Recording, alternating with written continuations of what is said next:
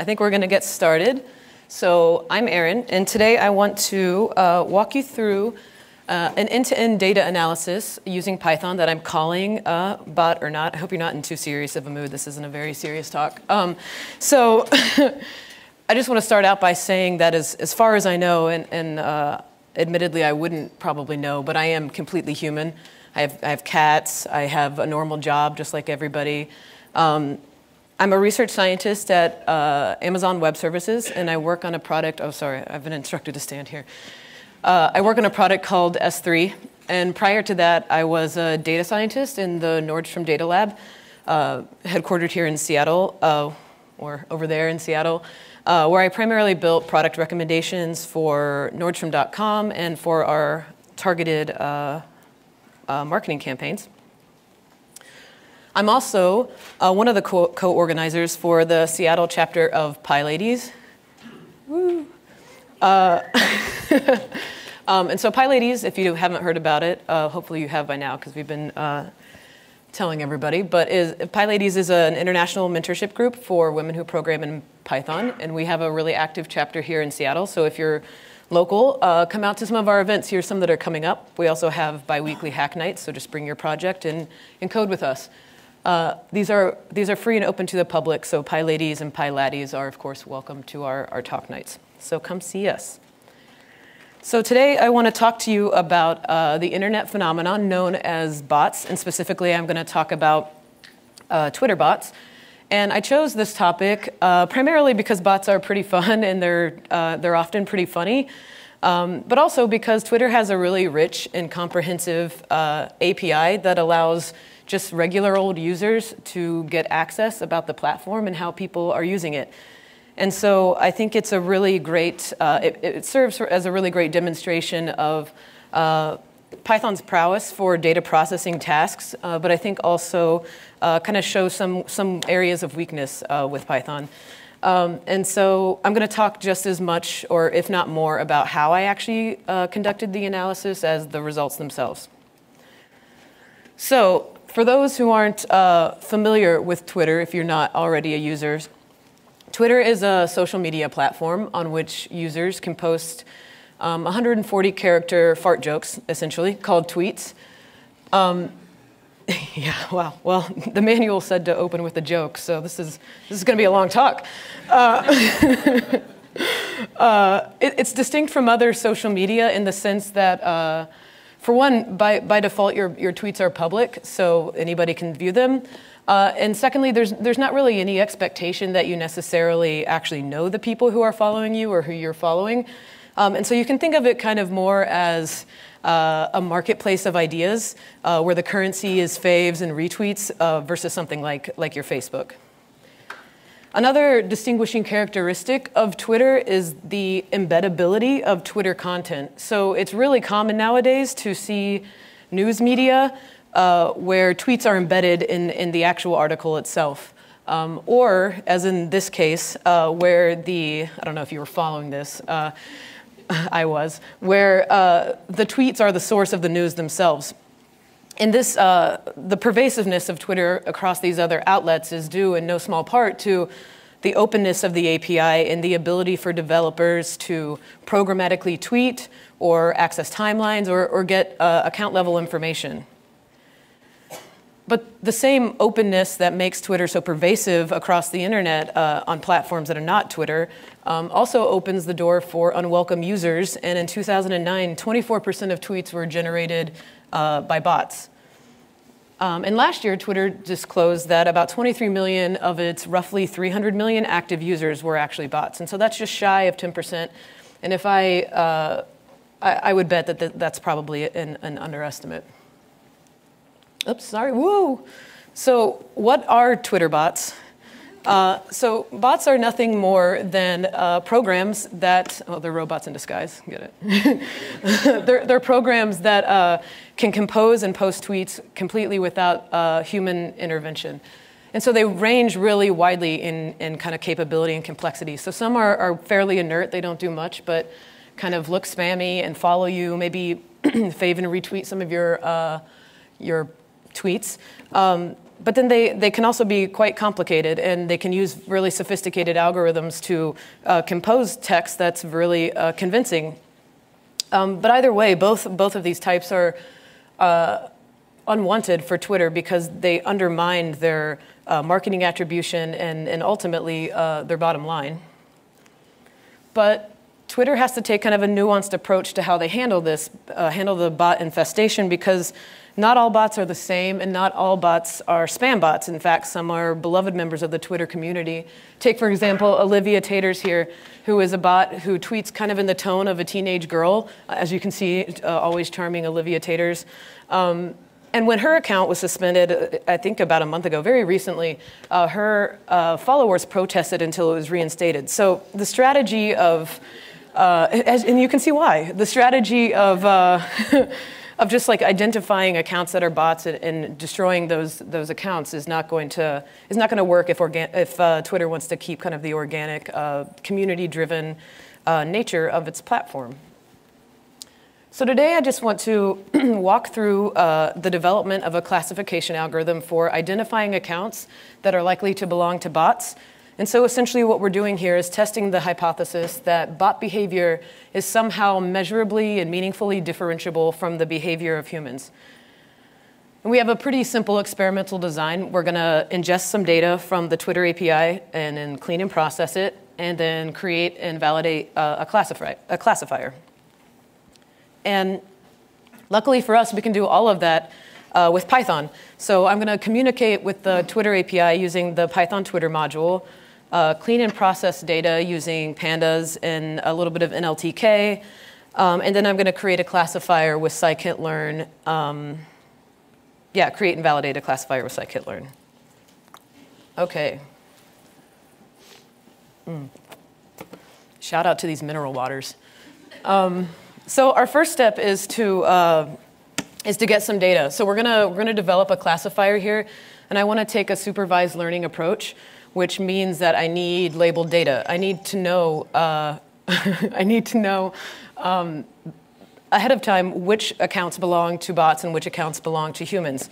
And in the past, this has been done basically by grad students. So you get a bunch of grad students, you get a bunch of accounts, you send them off.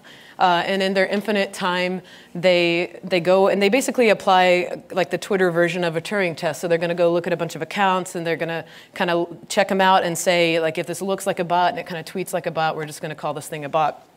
But the trouble with that methodology is that I'm not a grad student anymore, and my time has value now. So that's not going to work for me. But it turns out this was a fairly easy problem to solve because of my great friend Charlotte here. So this is a website you may or may not be familiar with. It's a little gem called Fiverr, where for up to $5, anybody can purchase kind of dubious services, one of which is to buy a bunch of real Twitter followers. And I know what you're thinking, because I kind of thought this myself. Is Charlotte the real deal? Is this going to work out for me? And it turns out that Charlotte is, in fact, totally legit. And in just over 24 hours, I had 5,500 at the time great imaginary friends. Unfortunately, I took this screenshot relatively recently, and as you can see, a lot of good bots died out there. So this is something that Twitter is actually cracking down on, and a lot of my friends have been unfortunately destroyed. So I know.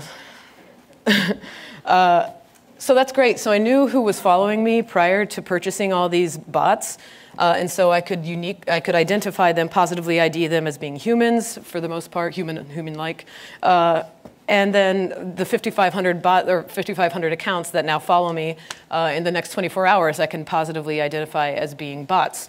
And so great, I have labels now. I know exactly who's a human and who's a bot. That was easy. So now all I have to do is create a feature set. I need some variables about these accounts. And lucky for us, there's no reason to turn to kind of these shady terms of use breaking strategies to do that. We can just simply use the Twitter API and follow their rules and not get kicked off of Twitter. So I focused on two primary endpoints. The first was get users lookup. And so that's going to be kind of your profile level information. So stuff like Are they using the default profile picture, like that Twitter egghead? Default profile colors? How many tweets have they made? How many people are following them? How many do they follow? So kind of the stuff that you could get if you were looking at their account page online. And then I looked at the status, the user timeline. So this is their actual tweets. And so for each account in my data set, I grabbed the last 200 tweets that they made. So up to 200 tweets for each person in my data set. So I did all of this using, so there are actually several modules for connecting to the Twitter API through Python. Another big one is TweePy. But I chose something really simple, really easy to get started with, and a pretty literal implementation of the API called Python Twitter. You can find it here. Super simple to use. Here's an example of what a little wrapper around a function might look like. So the function getFriendsIDs, that's going to take a screen name and then just pass back to you the IDs of people who are following you. And this is so simple, you might wonder why you would even bother wrapping this in something. And the answer is because there are rules around here, and Twitter's not just going to let you roll in and ask for as much data as you want all at once. And so this is the timelines endpoint. And so what you can see is that I can only ask for 180 users' information in 15 minutes. And so we can't just simply send all of our stuff to all of our requests to the API at once. So part of how I solved this problem is with this really charming function called blow chunks, which which returns a generator. So what it's going to do is the data variable there is going to be like, for example, your list of user IDs. You're going to give it that. You're going to give it a max chunk size. And the last example was about 180 IDs. It's just going to, it simply chunks up your data into 180 ID pieces, and then it yields it. So this thing doesn't actually return anything immediately. It returns a generator. And what I really like about this implementation is that it doesn't assume anything about how you actually end up distributing that work across. So I did something really simple, but you could imagine if you had a bunch of API keys, maybe you had a bunch of bots so that you could send multiple requests to the API without breaking those rate limits. You could still use this same generator object. I didn't do that though. I did something simpler. So here's what I did. So this is a chunk or a piece of what was inside kind of a wrapper function around this call to the API. But so what I'm doing first is creating my chunks with my blow chunks function. And so chunks is a generator object. And then I can use the next method associated with generators to grab the first batch of queries or the next batch of queries. And so what that's really, it's kind of like you've got this queue and it's all chunked up into 180 ID chunks. It's going to just grab the next one. And then I can take that chunk, send that to the API, and then I can grab a beer or take a shower or take a beer in the shower because I have now 16 minutes that I'm going to wait before I send something else to another request to the API. And so once that 16 minutes is over, it's going to go back up, get the next chunk, send that to the API, and do it all over again. When it finally gets to when I have nothing else to ask for, next time I call the next method on chunks, it's going to throw a stop iteration exception, and that's going to break me out of this while loop, and then I can continue on and do some processing stuff. And so this is how I got around. I didn't get around it. This is how I obeyed Twitter's rate limits. So this is an example of what you might get back. So this is just the example payload from the user endpoint. So it's stuff that you would expect. So the name of the account, the location if they've indicated it when the account was created, kind of profile level information. And it's just a big JSON blob. So at the end of that, I ended up with about 8,500 accounts in my sample size. So more bots than followers. So about 3,000 humans and about 5,500 bots. OK, so that's cool. Now we have a bunch of data. Now we need to pre-process.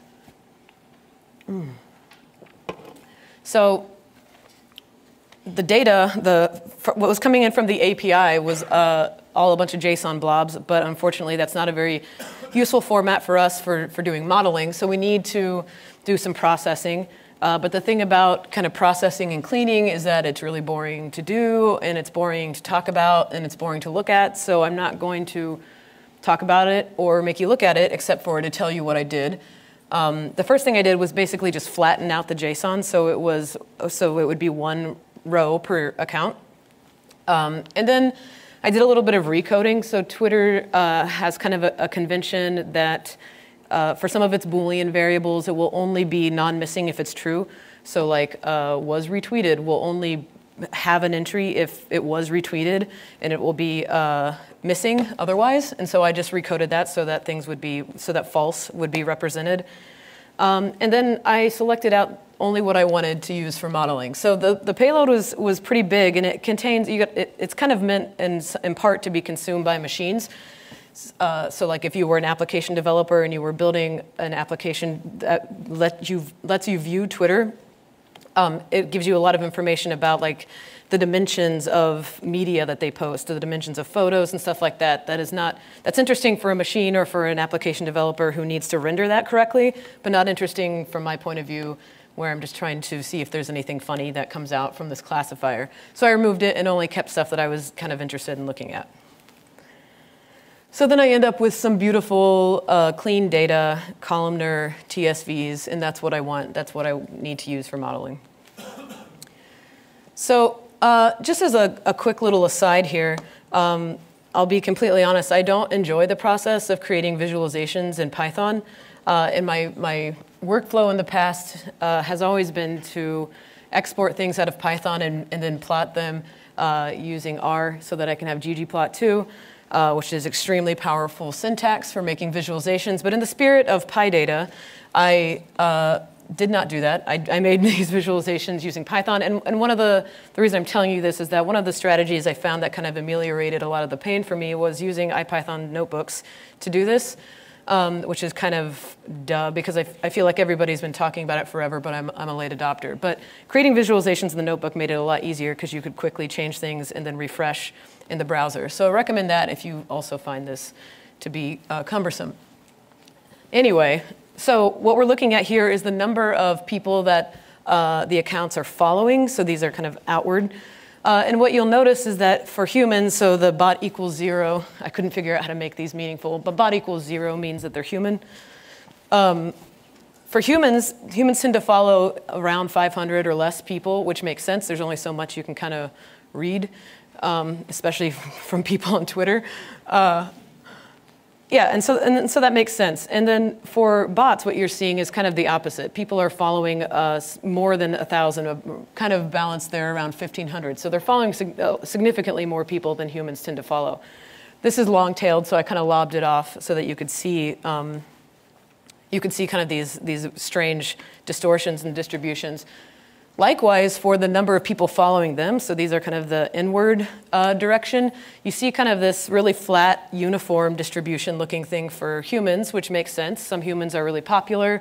Some humans are not that popular. Some humans are kind of bot-like.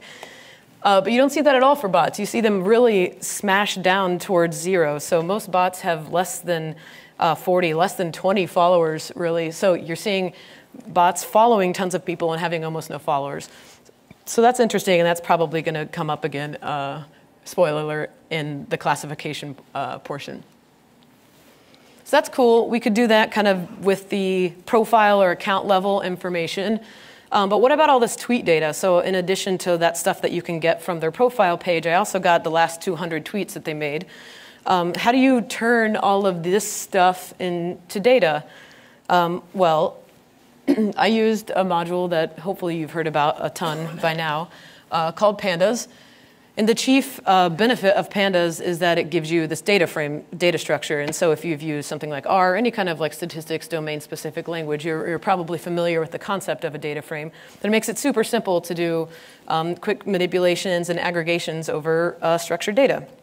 So that's what I did. So let's just look at an example of how we might do this. So there's a summary, kind of a language summary metric called lexical diversity, which is just the ratio of unique tokens in a document to the total length, the total tokens in the document.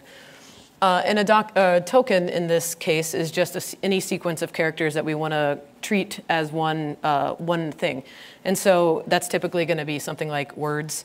Or on Twitter, it's going to be some weird stuff, emojis. Right. And so I computed this for all of the people in my data set. And before I could do this, I took all of their tweets. They're up to 200 tweets. I put them together in a single document.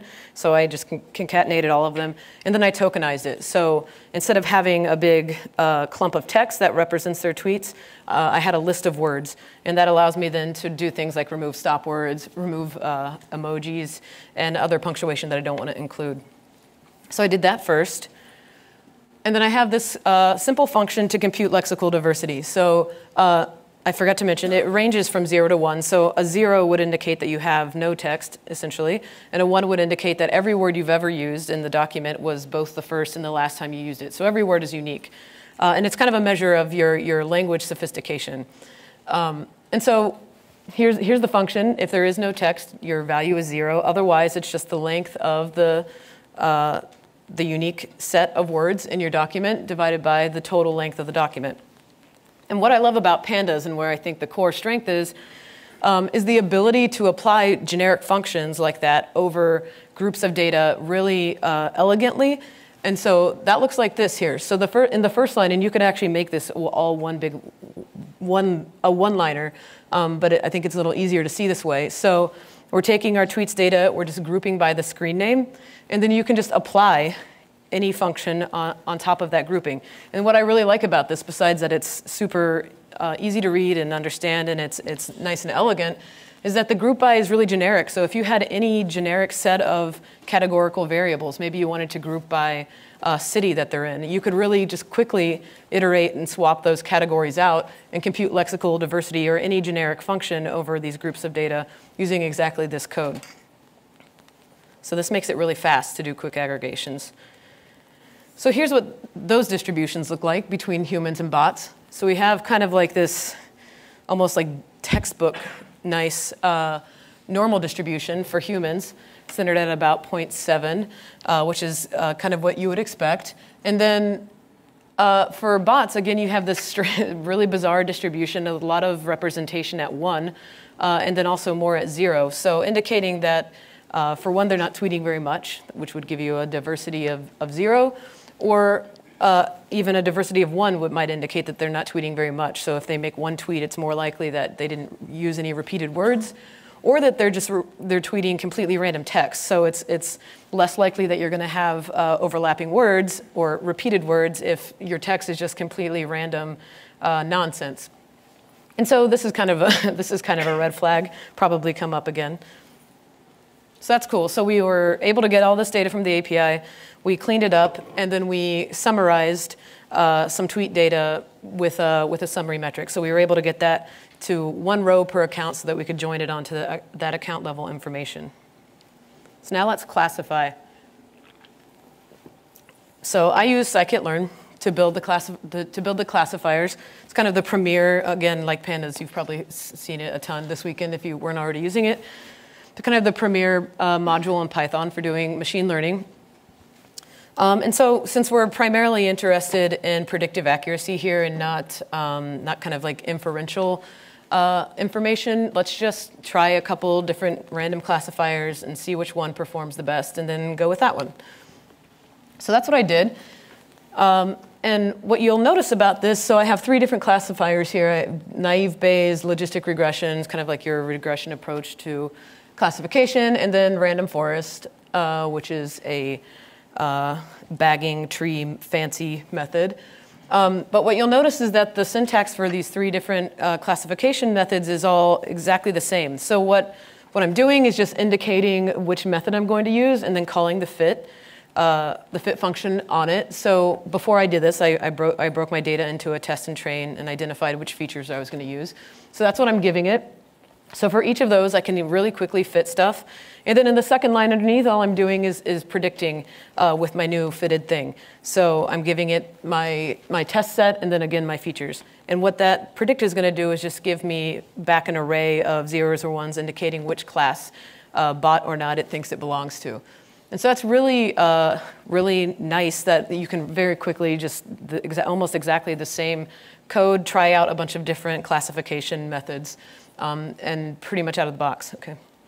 And then there's this great classification report here at the bottom, which will give you output like this. So this will basically just give you a couple different metrics for accuracy of your classifier, and we can just look at the kind of total precision down here at the bottom really quickly. And maybe not surprisingly, random forest performs the best in this case.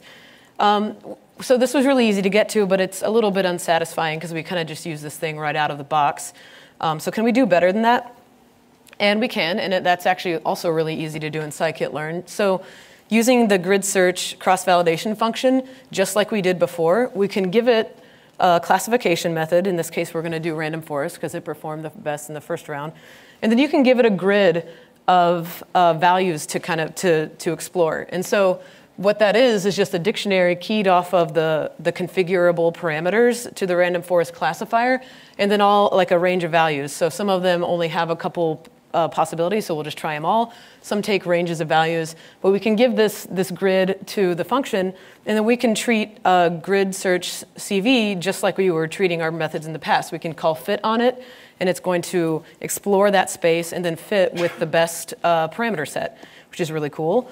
And then we can call predict on that also, just like we were using before, and get predictions, and then we can use the classification report.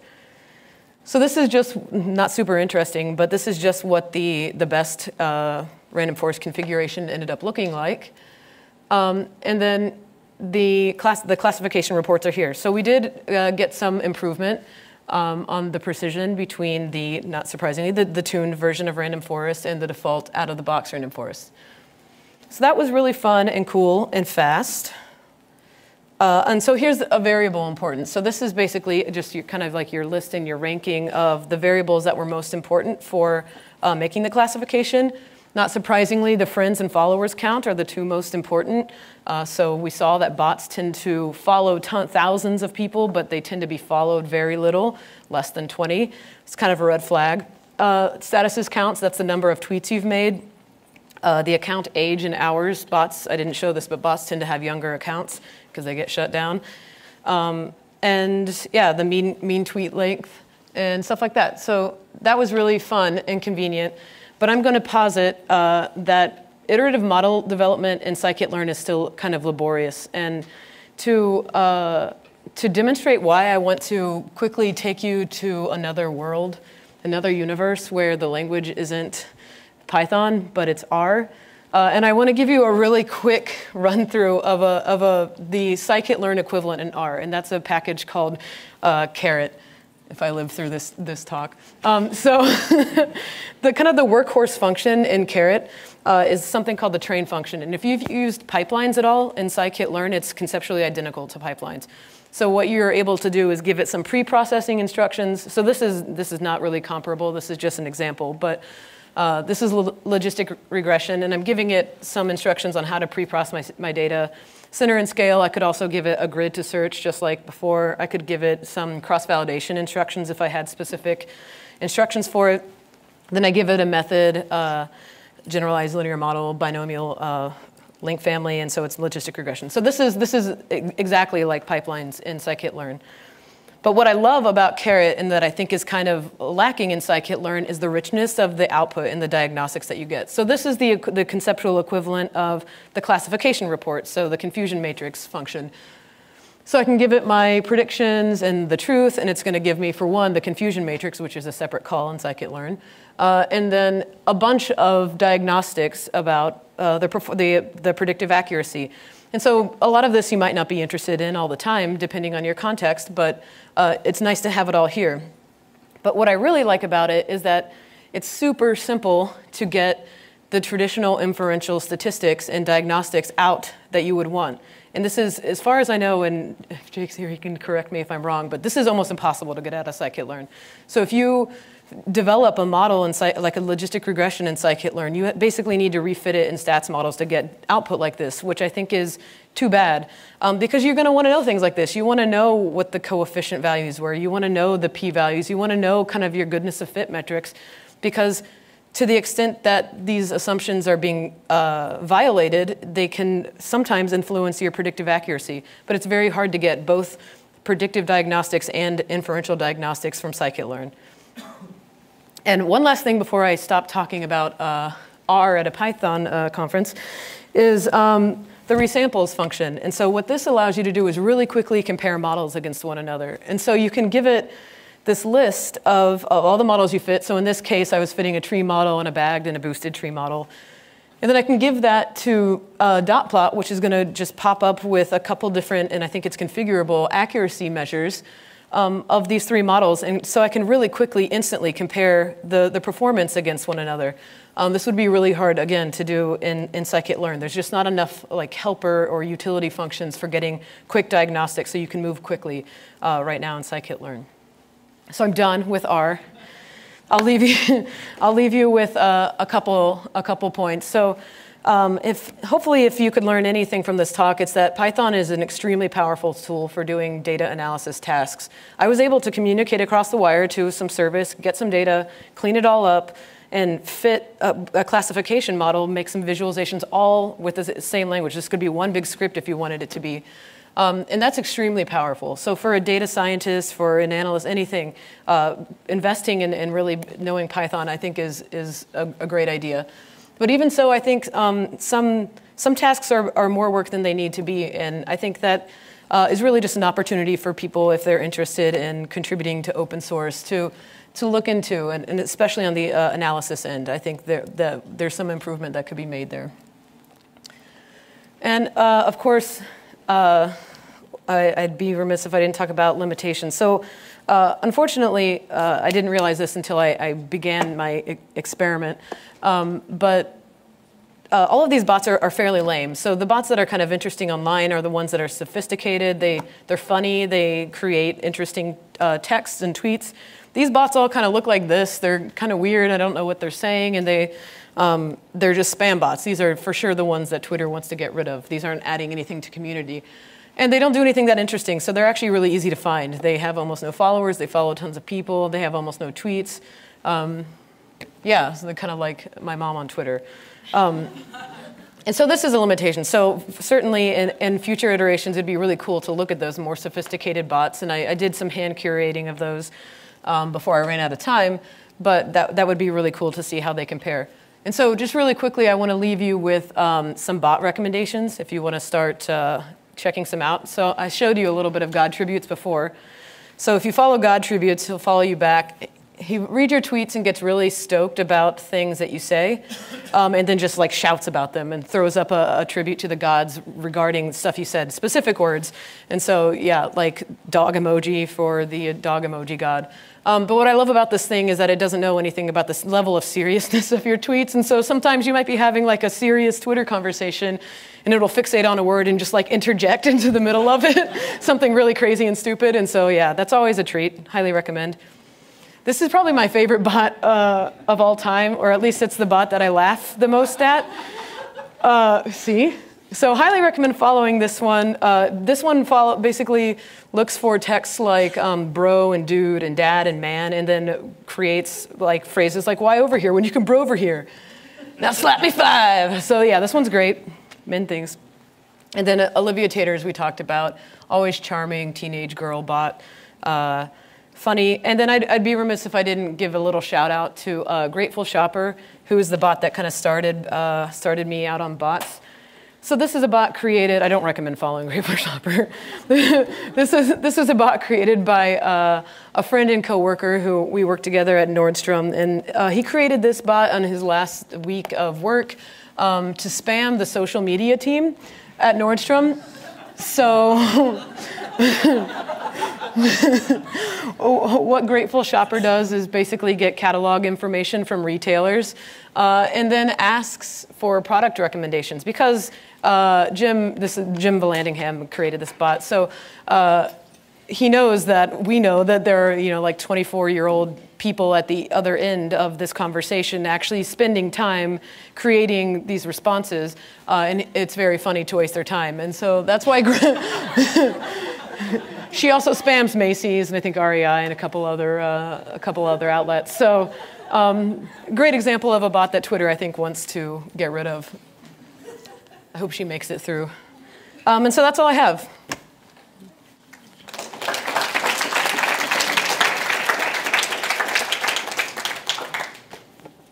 Do we have time for questions? Or any questions? Yeah. Yeah, I will. I don't have it all put in one place, but I'm planning on writing it up and also posting a blog post, and I'll release all of that kind of at the same time. Yeah. Yeah. I didn't. Oh, you mean like when I manually pulled stuff out?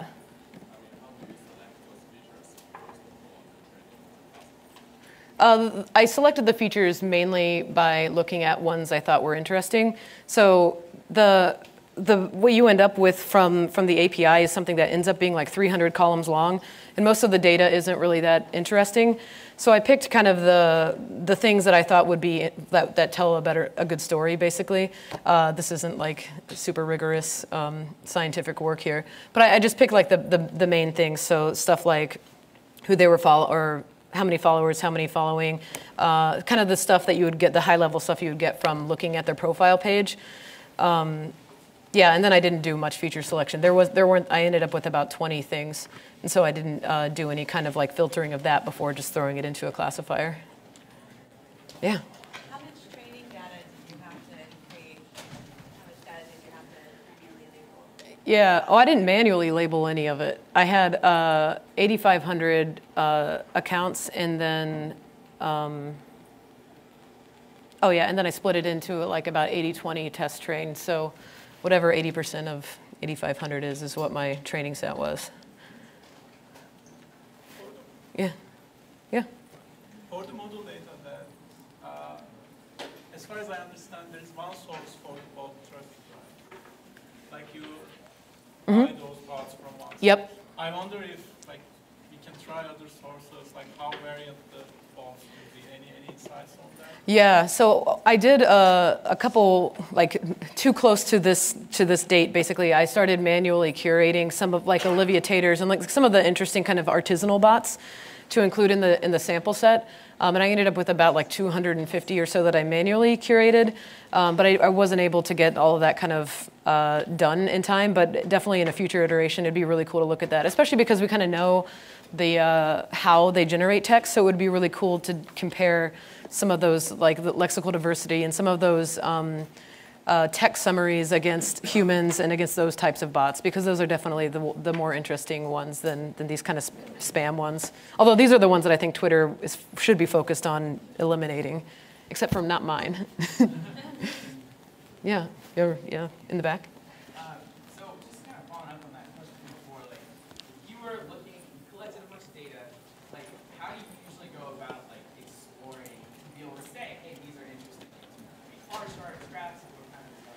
Yeah, so there's a couple. Typically what I'll do is it's called GG pairs in R, and I did it also in Python, but I don't remember what it's called. But you can make these big scatter plot matrices, and so I did all my figures in Seaborn. It's in there somewhere. That sits on top of matplotlib, but you can create these big grids that basically plot all of the data, all the combinations against each other. And with those kind of plots, it's really you can quickly kind of see where things might be happening, where trends are going to be.